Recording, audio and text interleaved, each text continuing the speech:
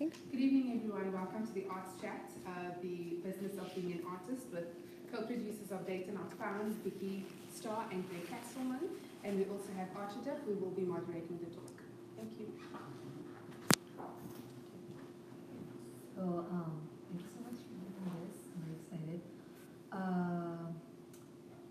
I think my first question is to, I guess, both of you, in terms of producing work. If you could talk a little bit more about your backgrounds with producing and also how you came onto this project specifically, and what you, because you both are co-producers, so how do you divide your roles in this project? Great question. Well, we're very much partners together in the process of both bringing Kaki together with her team. When you're a creative producer, there's different sides to it, which are a lot about, how to bring people together. People that Kaki wants to work with, people that Kaki is already working with. So we did a lot of bringing people together. That was one of the first parts of the role. In being a producer, there's creative sides, and there's also administrative sides. So certainly to be an executive, at an executive level for a producer is about making sure that there's a resource for artists to be able to create, because as you probably know as an artist yourself, it's not only the time, but the resource to sit down in a space and create, to have access to materials, to have access to investments. This piece happens to rely a lot on really advanced projection mapping techniques, sound design, staging design that involves, it can be very expensive to have that access. So that was something that we were very focused on, was being able to raise money and be able to raise partners. So what we did is we co-commissioned this piece. And to co-commission a piece is to bring commissioners from around the world. So we're here in Abu Dhabi, but there are co-commissioners in Virginia, we have New Haven, Connecticut, and Atlanta, Georgia, and am I forgetting any? I am. Yeah, University of Illinois. And the Kreiner Center, University of Illinois. So we brought in these, many of which are academic partners as well. And Ovation, which is Kaki's guitar company. She plays an Ovation guitar, and she's always played Ovation, and so she has a long-term partnership with them, so they've also signed on as a commissioning partner. And essentially, so Greg and I play two other roles in Kaki's life, and that kind of helps define how we split our roles, because I am Kaki's manager also, so I manage all of her business, and both logistically, financially, everything. It's my job to kind of keep her career and business on track and help her execute it. And then Greg's role is her booking agent, which is the person who gets her the performances, books the performances for her. So when we started working together and we realized we were going to do a new show together, we said, okay, she's doing something more than she usually does. Usually she's a musician. But in this has been an experience for all of us, a new experience for all three of us to bring her into the theater. And so, we decided to sort of sign on as co-producers, and Greg's played a very big role in raising money, financial support, and finding the right artistic partners, because he already had these relationships in the theater world. And then my job has been more logistical, and also I also own a marketing agency, so we will be very involved in the marketing of the project. So we have these roles already with Kaki, and so we have those hats. But in this experience, we also had a new hat, and that hat was shared, so we would pass it back, work between each other. That was really fun. Okay, so for Vickie, you've managed Kaki's work for a long time now, and I'm just curious to know, in terms of with every new project, when you bring new people on, so Kaki's artistic, I guess pretty much her career depends on you, in some sense. So what is that communication like? Do you have access to all of her resources? At what point do you sort of step in and step out in your role as her manager, but also co-producer for this In the context of this show specifically? Yes.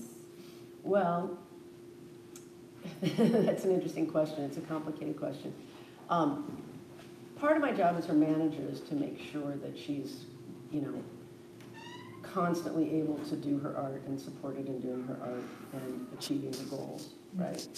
And then the other much more practical issue is that she can survive and pay her rent.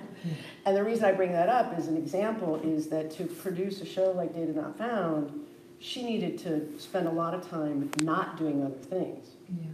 And we've been building the show for about a year and a half. And so, you know, we were able to raise some money to develop the show from partners, but then I also had to be thinking about what else can she be doing to keep busy, to keep herself in the public eye so that people don't forget who she is, and to also generate, you know, a living. And so part of that is also kind of, you know, making sure we allocate her time so that she's got enough time to work on the show, but then still has time to go do some regular concerts that she does, or record some new music to make a new album. And, you know, she also writes music for advertising sometimes and that kind of stuff. So just helping her balance everything and helping her figure out when something should be prioritized and how to fit everything in. That's great. Okay. In terms of, so this is, I guess, for both of you, in terms of the music industry, ever since you started, I'm sure there's been a lot of changes in terms of what is considered to be music in this region, also in New York. And so I'm just curious to know what kind of audience do you expect here? What kind of audience was this piece built for, if there was a target audience at all? And how do you see this work being positioned in this community, so in NYUAD Art Center, but also in the UAE and Middle East? Great questions. You want to start? Sure. So first of all, so my name's, as you know, my name's Greg Kastelman, and I founded Unbound Artists just about a year and a half ago. So I actually am coming into this recently, but from a previous position. So in the last year and a half, I've built a platform which is doing what I've been doing for about a decade, which is booking artists. Yeah. And being a booking agent is similar to being a manager, but a little bit more focused on booking gigs or finding live experiences. Whereas a manager's role, as Vickie's been saying, is a lot about steering a career and overseeing the business and overseeing the artist's growth. But recently I've started to also manage artists and produce work, as in this case we're co-producers.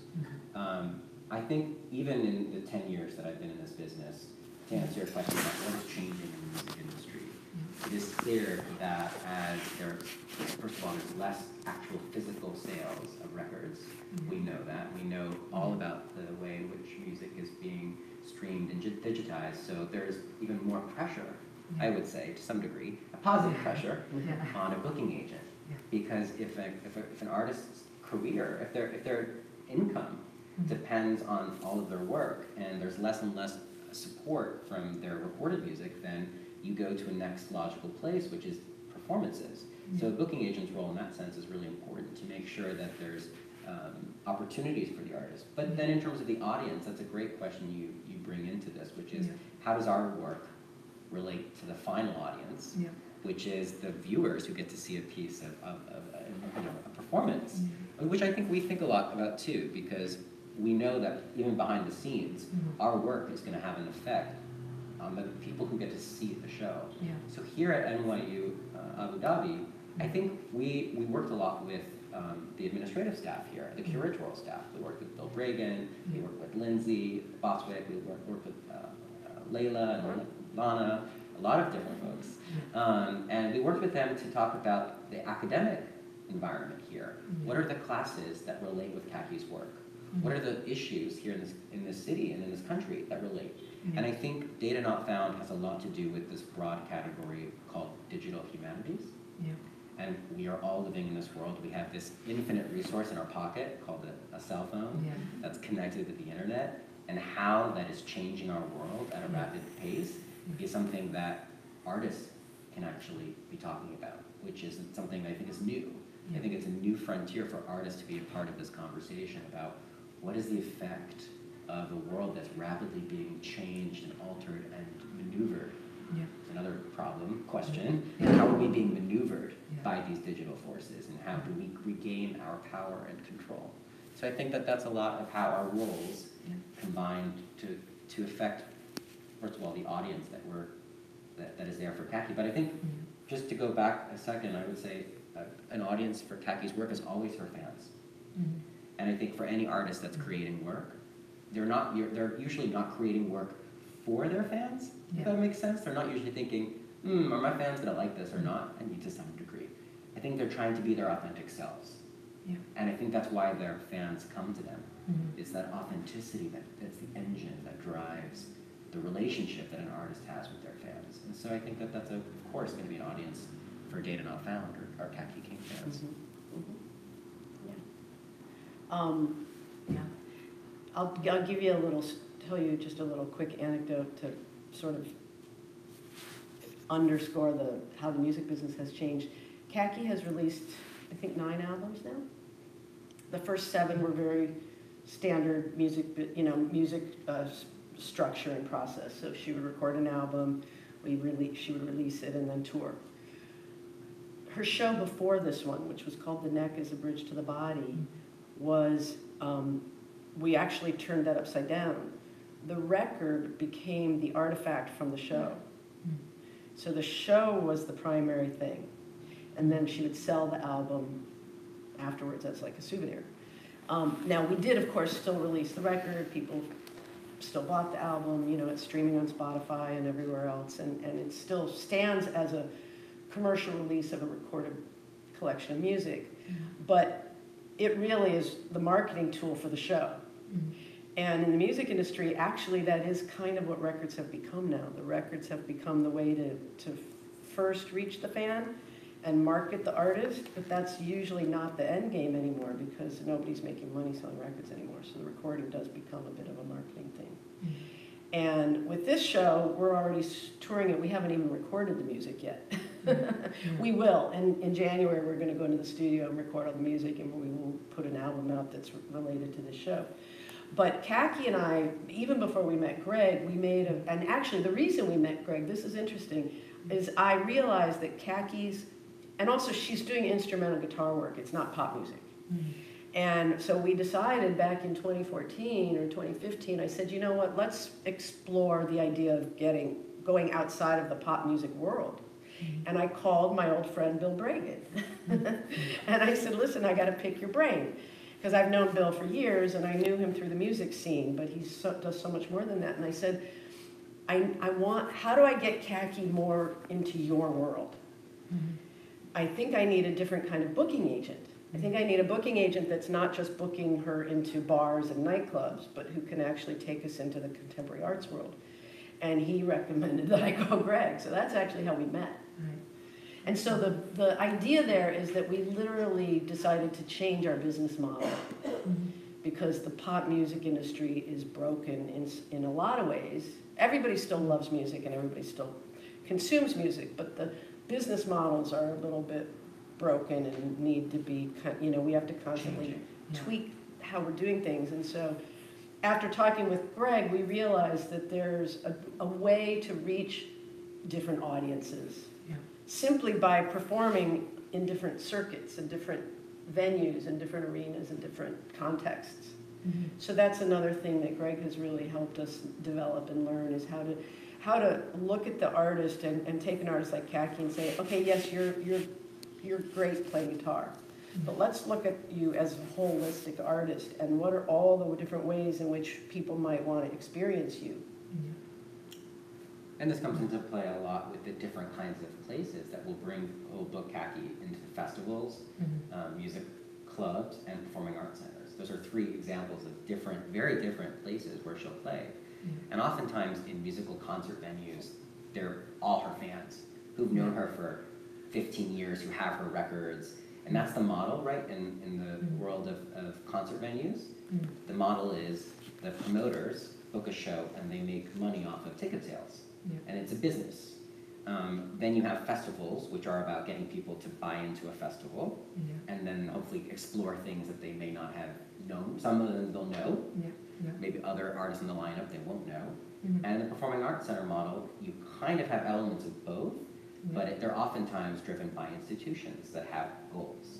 And then they have a vision for the kinds of experiences that they're bringing to a community. So here at this center and other performing arts centers, there may be fans of Kaki Kings that are coming because they're excited about Kaki King, but there may be many others who are excited about the vision that the center is building, or because they've been to previous performances that move them or help them grow as an audience member. Right.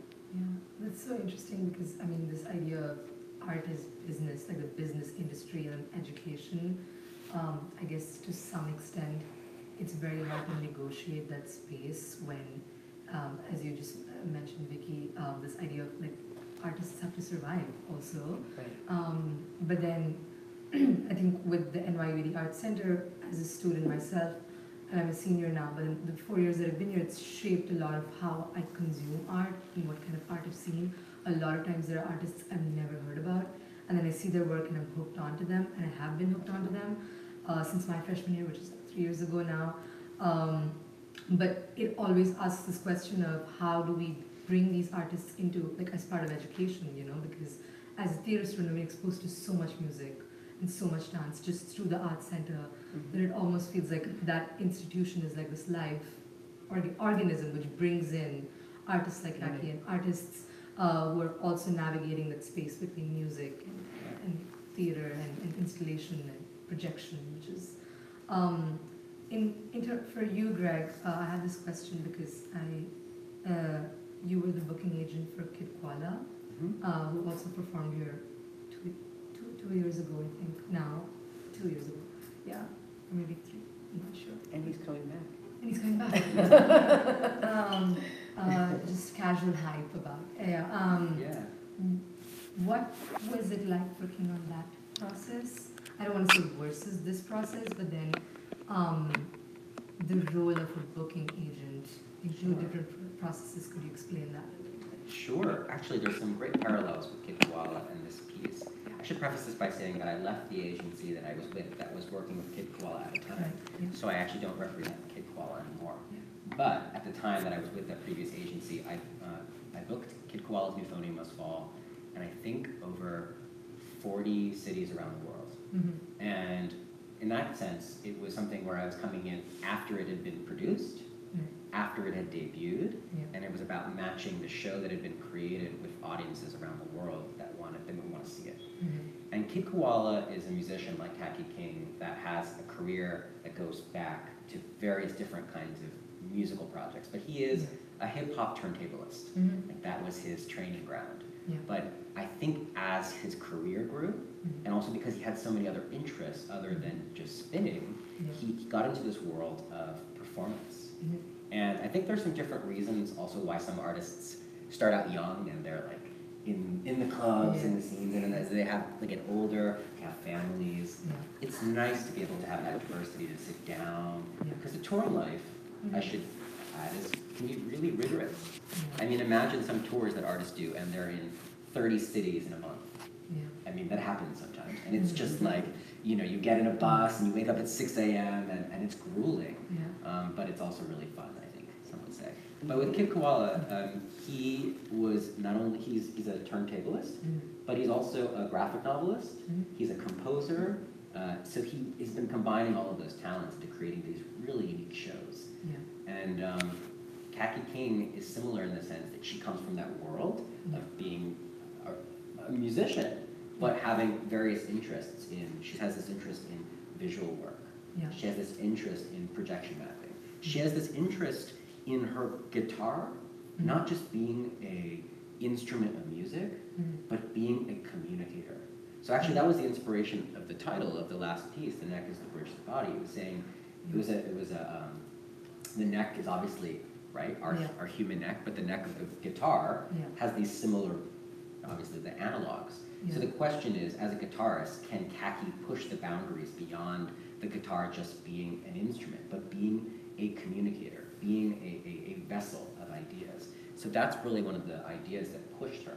And so, unlike Kid Koala's show, that was already created by the time I was booking it, I actually got to wear a creative producer's hat. And we got to help to bring Kaki into different modes of creation. We got to help shape, and she would come to us, we would come to her. Yeah. It was a very, very collaborative process. Other people would come to us too. People asked to be part of the project.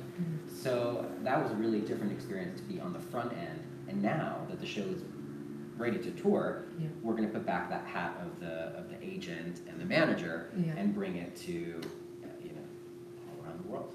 Yeah. Awesome. I have one more question for both of you, and this is for as an emerging artist, I guess.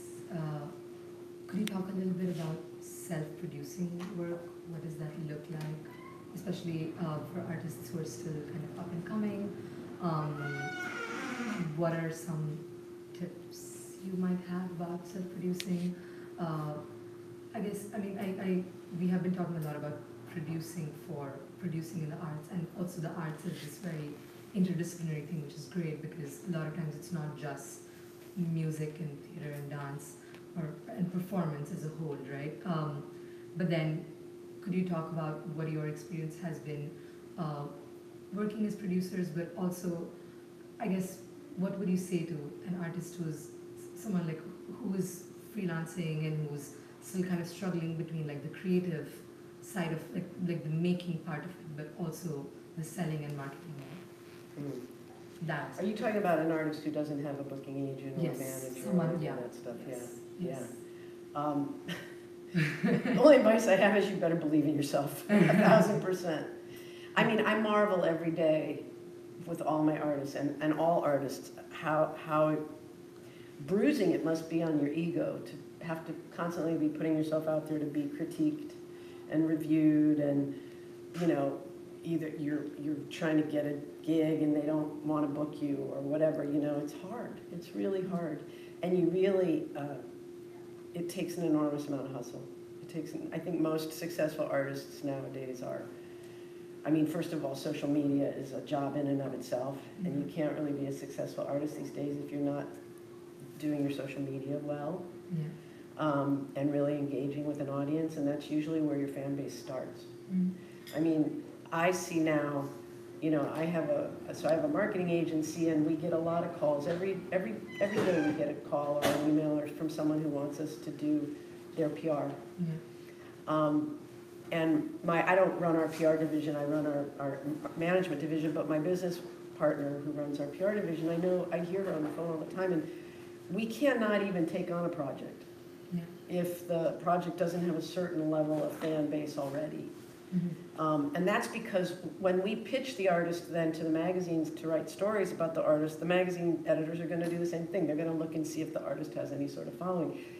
The data that's out there, coming back to data, the theme of our show, the data that's out there is there are serious pros and serious cons to it, because now everybody can kind of evaluate your success. So I think, really the question is, and unfortunately less and less people there are less people being daring now about the arts. People just want to, especially if they're in it for the money, and if the business model is how can we make the most money, which I'm not, obviously that's a thing, everybody needs to make a living, but people they don't want to sign a band because it's a great music, they want to sign a band because they've got big numbers, which is kind of deflating to think about from an artistic standpoint. But that's not to say there aren't people out there who really truly believe in the arts. It's just that you have to really be, you have to persevere, and you have to really be dedicated to what you're trying to do and find the people. This goes back to the thing with Kaki. I said it was like, okay, first of all, Kaki added this visual element, the projection mapping. You guys will see some of it at her show, but it was, even her last show had the projection mapping. It wasn't as elaborate, it wasn't full on theater. It was a concert, but she also did have a whole visual element. And it was very hard to sell that into nightclubs. So that was part of why we changed our business model. Similarly, it's very hard to convince a record label to sign an instrumental guitarist. So we said, okay, we're just going to do it ourselves. So we put out the last 3 or 4 records ourselves. No, well, last 3, I'd say, ourselves. But you really just have to constantly, you have to treat it like a job. You know, I mean, you have to work 40, 50 hours a week. You have to wake up every morning thinking about what you're going to do to further your career, and just believe in yourself and keep trying to put yourself in front of audiences and presenters and people that you can win them over. Sometimes it's one by one. Yeah, I mean, everything Vickie said, I would say. And I think touching on 2 of the points she just brought up in terms of fans, also in terms of just like the ego and the feeling behind it all. Like Vickie, I get probably anywhere between 3 to 5 artists a week, you know, messaging me saying, hey, would you represent me as a booking agent or whatever they may be looking for. And I always respond to every single one. As long as it's not something that's, dear sir, where they're kind of en masse writing to a bunch of agents, and if they haven't done their homework, like, you know, do your homework. I would tell any artist, as you're starting out, do your homework. Find out who are the artists that you look up to, what are the careers that they have, and kind of research. And when you reach out to somebody, show that you're interested in them, show that you care about the work that they do, because I think the #1 way to win my heart, and I'll just speak for myself, is if somebody reaches out and says, I really like something about what you've done. And I go, thanks for checking that out. Let me give back now, right? So I think that's a really important way for artists to be approaching things. But I would, in terms of ego and in terms of, well, I don't think ego is the right word, but just in terms of vulnerability in putting yourself as an artist out there for constant critique and for constant, you know, I know it's tough. I think Vickie and I are both creative people, but I will speak for myself. I'm not an active artist. So I have to constantly be putting myself into the shoes of an artist to really understand their experience. But I would say is your audience, your fans, is the currency that moves everything. So if you want to live in an environment where people take risks on you, if you want to be daring as an artist, make sure there's an audience already there. And that's something that I think a lot of artists forget, at least at the baby stage.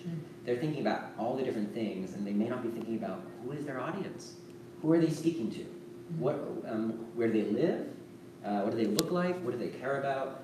And sometimes your audience starts with 10 people in someone's basement. Absolutely, and that 10 people is so important and so valuable at that stage. I mean, there's no show that's too small when you're first starting out. You know, if you have 5 or 10 people in the room and you win them over, the next time they'll each bring a friend, and then you have 20 people in the room. And then, especially in environments like NYUAD or any, you know, they're in the practice room, they're in the studio, they're working on their craft, right? And so that question about audience is something that necessarily organically comes up. But I think it comes from a place of vulnerability. I think one of the reasons that a lot of artists don't start thinking about audience right away is the anxiety of like, are people going to like me? You know, is my work going to be appreciated? So I think owning up to that vulnerability and saying, you know what, that's okay. It's all right to be vulnerable. It's okay to not be rejected. In fact, as a booking agent, rejection is my favorite thing. No, seriously, I love rejection. Because I don't have to waste my time. So if I'm working at the theater or at a club and they say, no, pass. I'm like, great. Because now I'm going to find somebody else and not waste my time trying to spin my wheels with somebody that isn't interested in working with the artist that I'm working with or with me. So I think with an artist, the same thing. If you are pitching yourself in some way and you get rejected, excellent. Because then you can get on to the next best person, the next best. And I think that's one way that I hope what I would say to an artist is that they can get over that hump and say, all right, let's start thinking about, because if you have fans, if you have an audience, if you have people that care about you, everything else is going to fall into place. Everything else. Very reassuring to hear. and literally, I mean, you know, I was just speaking on a panel a couple weeks ago at a university in New York. And you know, it's always the question when you're starting out is like, how do we get that first thing happening? How do we get, you know? And it's literally like find an empty room. If you're a musician, you know, ask your local bar or borrow someone's spare room and bring in some sound system and invite 20 or 30 friends and invite the local newspaper, you know? And sometimes you have to do that quite a few times before the local newspaper might show up. But it really does, you have to start local, start in your own community, and build a community around what you do, which also means networking with other artists who do what you do, especially if they're in your locale. Get together with some other artists and do a show with a bunch of artists, and they all bring their friends, you know, that kind of stuff. It's super important. I mean, even you look at like probably the biggest genre of music these days is hip hop. And it's, you know, hip hop artists come out of nowhere every day. All of a sudden they were nowhere and now they're on Drake's album. That's community. That's community. That's people giving, that's people who've... In the culture. Yeah, in that culture, that's people saying, hey, come on, I like what you're doing. I'm going to give you an opportunity to come sing on my record or whatever, you know. But it's really about getting out there and networking. And you asked also about self-producing. I forgot to respond to that. There are actually quite a few platforms that are great for artists that have an audience or are building an audience. Indiegogo, Patreon, there is Kickstarter. So those are all ways that an artist can self-produce. And each of those different platforms has a different pro and con. But if you have a really good idea and you want to get buy-in and you aren't yet at that stage where you can do something like Kaki King is doing here, I think there are actually quite a few digital tools now that are helpful in that self-producing process. Thank you so much. I'm going to open it up. People might have questions, comments. It's a question for you both. I'm just really interested in your background. What have you studied in school, and how was it from the beginning your plan going into this industry? If not, how did you get into it? Such a good question. Yeah, as a student, I'm really interested. Yeah. We have very different stories. I studied international relations with a minor in nuclear policy. Wow. I kid you not. And I had big dreams of working in some think tank in Washington, D.C. So here I am. Internationally related. Yeah. I just had a huge passion for music. And this is just totally random. I moved to New York. I didn't know anyone except my boyfriend at the time. Aren't you a guitarist as well? I mean, I played guitar as a kid, but I was hugely passionate about music. And when I moved to New York, I needed to find a way to meet people besides going to bars. And I volunteered I was interning at a local radio station, and the next thing I knew, I had my own music show on the radio. Wow. So, and the rest, that was my first step in the music business. Thank you. Like Vickie, I studied something completely different than what I'm doing now. I majored in psychology with minor concentrations in cognitive science and child development. Artists in some ways are like children. So a lot of psychology. But honestly, I was also really passionate about music from the earliest age. And college, I sang in every single a cappella group and every single, just probably experiences like you guys have here where you just try to soak it all up. But I think I never got the message. This was, I think, from coming, sorry, folks, my parents I'm speaking to. I didn't get the message that it was okay to pursue the arts as a profession. I didn't really get this sense from my college about what the track was, and that was something that I wish I had. So if you're a student, you're watching this, I think if you want that career in the arts, go for it. I hope you will go for it. But I don't think that I had that understanding, so it wasn't until after I graduated where I just found my way back to my passion. And I think that is something that hopefully everybody gets a chance to do in their life, because it's so enriching to be doing something as your vocation, that's your passion. I think, obviously, if it were about money, I think both of us would be doing something different. If that was our goal, to make lots of money. I mean, that is for some people, and that's fine. But if you're living life with passion, I think it's the best life. So, yeah. What are you studying? I'm studying social research and public policy. There you go. That's a perfect track. Amazing. We're both taking summer interns. Yes. Yeah. Amazing, yeah. Not quite nuclear policy, but like, yeah. That's fine. Do you think you want to pursue that? I'm really interested. So I'm really interested in social media and public policy and how social media right now like affects the kind of like the world we live in, as you said, with like both industries, like music and policies as well. And I'm also taking like data analysis class now. So my professor is actually super passionate about the show, and he's bringing all the students to see it. So we're excited.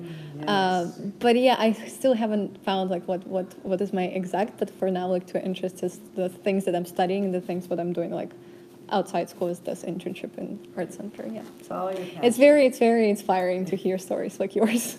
Or like, yeah. And you guys all know that nobody does when they're 45 years old what they were doing when they're 25 years old, right? Nobody does that. Very few people. I mean, it used to be. You would have a career your whole life. I don't know anybody my age who's doing now what they did 20 years ago. It doesn't happen anymore. So just be open-minded, follow your passion, go where it's calling you, you know, and work hard. Yeah. Thank you. Ask lots of questions, like in the setting, and then, because I think when I was in my early 20s, I don't know if you can relate, I think I felt like I knew everything. Yeah. I don't know why. Looking back, no, I didn't know that much. So just, you know, be curious your whole life and you will succeed. Thank you. Okay, so I'd like to start with a statement and then maybe just two questions, if that's okay. So first thing, as a person who is much like Kaki was saying, I'm very multidisciplinary. I wear many hats, and that has been both an advantage and a disadvantage to my ego, let's say. And there was this one statement that I heard straight from David Mamet, which very big writer in the United States, and he said, "I love my fans. They pay for my rent." And that's when it clicked, is that for me personally, I felt that I was overshooting my target. I was perhaps aiming for something bigger than what I really should be focusing on. So I suppose the first question is it possible that the independent artists, when they begin, that perhaps they are overshooting for, you know, the big $1 million prize or the huge sensationalism and whatnot? And the second question is, given that today we are in a time where pretty much everyone are being encouraged to be their own accountants, their own financial advisors, their own Google analytic experts, has this been adding any pressure to what a booking agent does? That's my question. Oh, wow. So really big questions and good questions. Thank you for asking them. Do you want to go first? I can answer the first question. I don't know so much about the second. Well, I can answer both. The first question is, I disagree with David Mamet. Okay. I mean, I think when you're a new artist starting out, how would you even know where you want to be in 20 years? Right. Like, you can't. I think you should be as ambitious as you want to be, and figure out what you're good at and give it your best shot. Yeah. Right. You don't want to start out hesitant or tentative about it. You want to give it your best shot from day one, but you have to keep giving it your best shot all along. Right. I don't know what the overreaching part it would be, Like- unless you're trying to be something that you're not. So, for example, I want to get $50,000 out of my first gift, whatever. Let's. Oh, you mean your expectations were too high? Yeah. Oh, yeah, well, you got to be humble. I mean, you have to have a big ego, but you also have to be happy if only 10 people come. Right.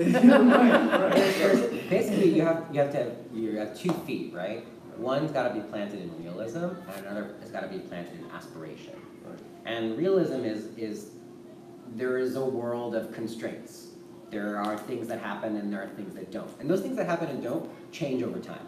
Right. So what happens today is not happening in a week, you know, so there's the constraints move, but you have to realize there are rules, there are ways the world works. But on the other foot, you're in aspiration mode. What's my big dream? What do I really want for myself?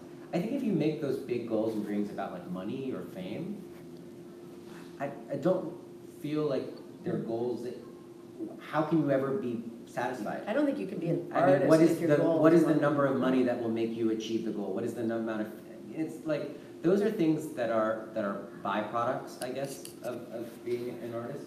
I don't think most artists, maybe some, I think there are some, that have that as the goal. But I think most artists are in it because they really love what they do and they want to share that with other people. Right. So I think if you have that as an artist yourself, that's in and I think part of your question was about the fact that being multidisciplinary is both an advantage and a disadvantage. Yeah. How do you feel it's a disadvantage? In a sense, I think it's an egoic thing because, for example, like, let's say I'm involved in filming, that's where I make most of my living. As I'm shooting and I'm editing and whatnot, I'm like, man, I could be writing right now. I have this one great idea for a book and whatnot. But that would mean that I'd have to start over and blah, blah, blah. So essentially the fear of diverting from what's already, keeping you standing on your own two legs, but at the same time, you just kind of mourn for you. What else? You only have so little. You only have so much time, and let's face it, mortality is going to be your eternal obstacle. So it's just a question of, is there? For me, it's always a question: am I ever going to balance between both? Because I'd love to write as much as I'd love to film. Yeah. I suspect that any innovator, whether it was Isaac Newton or Steve Jobs or Madonna or Right. anyone, Meg Whitman, I mean anyone, you have a living, but in the back of your mind there's something bigger that you want to do, that you want to achieve. And I think if that's the case, if you feel the innovator's quest is you have a goal, you have a hypothesis, you have a theory, you have something that you really want to achieve. I think everybody has to be doing something else before they can really go out there and make something new. So I guess be easy on, be kind to yourself. Don't. I think a lot of artists are hard on themselves. So be kind to yourself and say, you know what, it's okay that I have this thing going on right now that may not be where I want to end up. And in order to get where I want to end up, all I have to do is do. I just have to be actively involved in what I want to go and get. As long as you're getting to do that, and you put in the time, the passion, I think you get to go places. Maybe not the unrealistic places if you have unrealistic goals, but then I would also say, like, what is an unrealistic goal? Right. I think any goal is worthy as long as you really believe in it. And the booking agent, the challenge on the booking agent. Oh yeah, so is that for me or for the artist that I work with, or both? I think the most successful artist collaborations that I have are with artists that are interested in their business, interested in their accounting, interested in their marketing, interested in their those are really successful collaborations because then I'm a partner with the artist. Right. I'm not having to shepherd them, I'm not having to teach them. Right. That has to happen usually, but I think more and more in the 21st century, we all have to be Jackson Janes of all trades. Right. And that's something that's important for any artist or any agent. I don't know if you feel the same way. Yeah, I as an artist manager, I feel like every artist should do for themselves every aspect of the job that I do before they hire me to do it. Mm-hmm. Otherwise, how do they know if I'm doing a good job or not? Right. You need to know what it means to go book a show for yourself. Right. You need to know what it means to do your accounting. You need to know what it means to try to market and promote yourself. And then you can hire someone else to do those things for you once you get to a level where you're making enough money to do it. But if you don't even, if you're hiring someone to do something that you don't know what it's supposed to be, you don't want to give them your money. Right. So, and I do think I see myself as a business partner with the people I manage. I'm not the boss, I'm not the parent, I'm not the, we're business partners. So they have to understand, we both have to understand what we're doing. I'm also curious, what are your professional or personal goals that you want to achieve in the future?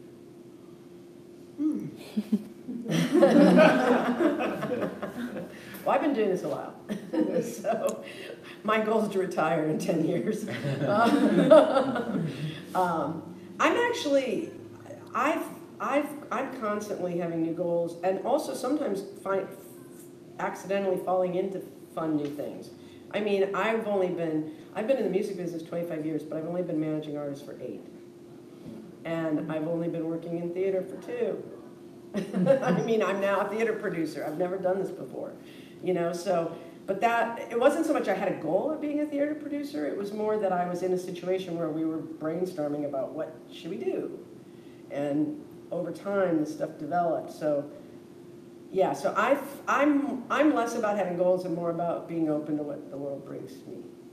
And that's sort of, for better or worse, how I've always operated, I guess. I'm in a bit of a different stage of career where I think retirement is like 30 some odd years. You just started. Yeah, I mean, I've been doing this for 10 years. My company's 25 years old. Yeah, different stages. But it's interesting because the question you're asking me is like, put my goals on record, because this is being recorded. So there's a little bit of pressure I'm feeling in answering this question. But, because then you want to be accountable to your goals, I think.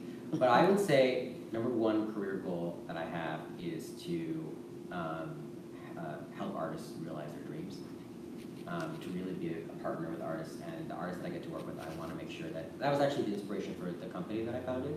It's called Unbound Artists, and I want this sense of movement that I can unleash what's capable by being a partner, by being a good listener, by being a producer, an agent, a manager, at various points a publicist.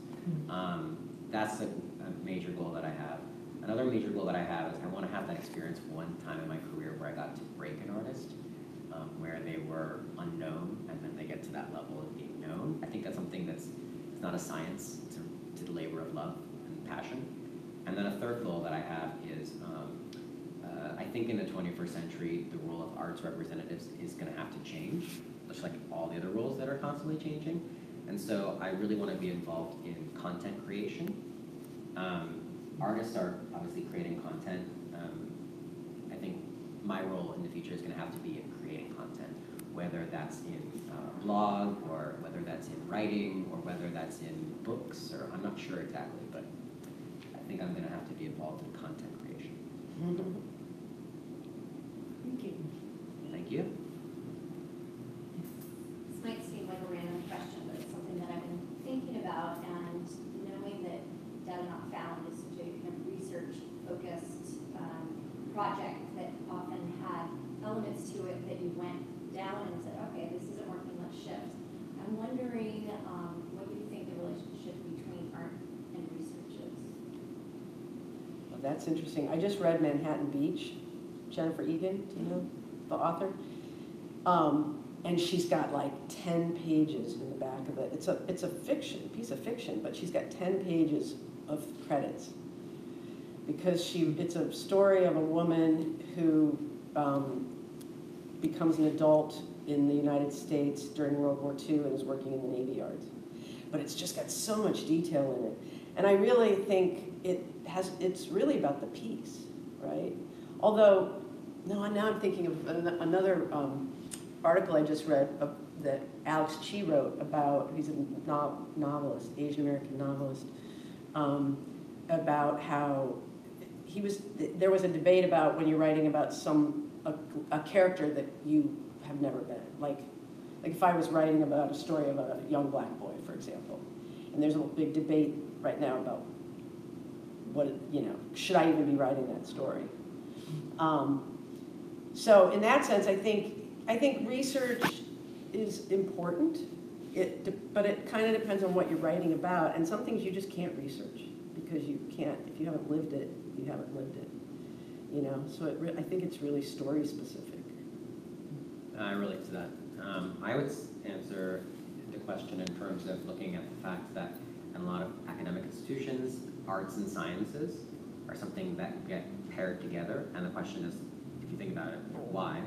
I think there's a lot in common between art and science, and of course the scientific method is wholly linked with research. And I think both scientists and artists are using different methodology to address theories or hypotheses that they have. And I think that testing and probing is essential to being an artist and is essential to being a researcher. I think that there was a curator that I was interviewing once and asking, like, what are you drawn to in art? And the curator said, I love art that doesn't feel like it's trying to say something about right now. It kind of organically is saying something that feels like it's speaking 10 years ahead from now. And that really resonated with me about what the purpose of art is and how it's expanding what we know. And I think science research does the same thing, where it's looking at happenings that are going on right now, but hopefully is going to tell us something about the next 10 years or the next 100 years or something like that. So I think that is another way that the research, and as it relates to data not found, I think that this piece is going to continue to grow. I think new research is going to happen in performative structures. I think new research is going to happen for Kaki as she explores these bounds of her work. So I think that the research process is also going to be completely linked with the evolution of data not found. And I think for Kaki, it grounded her piece because she was able to, I think she started by looking at a lot of really current, modern issues. And then as she started to research, she realized they were actually very universal and very human issues that that were sometimes metaphorical, but often very tangible, historic. There were, through lines through history. So it really kind of grounded her. And from there, I think it allows the artist to tell a more universal story. Because I think one of the big roles of an artist in our society is to help us understand our world. And to understand it not just here, but to understand it and to really kind of help us relate and commune, to get together and commune about how we're feeling about stuff. I remember maybe, I can't remember exactly when this started to happen, but Kaki started researching about sand. I think that started actually around the time that she first came. She got really excited about the sand. And I remember at the time thinking, oh, that's really interesting, but not really understanding why, It's like, sand is cool, but what does that have to do with data? And as she did her research, and she shared that with us, I was blown away by this interesting connection between the fact that sand is, just a number of particles of sand on the earth, and how that's just this metaphor for data, but also the fact that sand is one of the main components in semiconductors. That's driving the fact these little teeny semiconductors that allow for mass amounts of information on our phones. And that research that she did has forever more influenced my understanding of sand. So I think that artists can actually bring that research to life in ways that you all are going to get to see it, I hope, to see how this comes to life on stage. I find the researcher's practice very interesting also because in our theater program we're always talking about at what point do you go from your laboratory to the rehearsal room, and how you build research methodologies that can be used in your work as that is vocabulary, as you're saying, right, between the artist but also everyone else who supports the artist in making the work and bringing it to life. And it's very interesting because at some point, I guess, in this work, especially, the idea of practice and research, like the boundaries almost get blurred because what we see, because you were also talking about digital humanities, and as much as I know about it, I think it's one of those fields that is trying to break the binary between what is theory and what is practice, and questions like, can we really start thinking about research in a more practical sense, where it's not just being locked up in a room, but then it's more organic than as you make work, as the artist makes work, she, he, they they're still kind of holding on to the newness of the work and exploring new things, which is just exciting. Yeah. Any other questions? Well, thank you. Thank you. Thank you for having us. Thank you. Thank you guys. So much.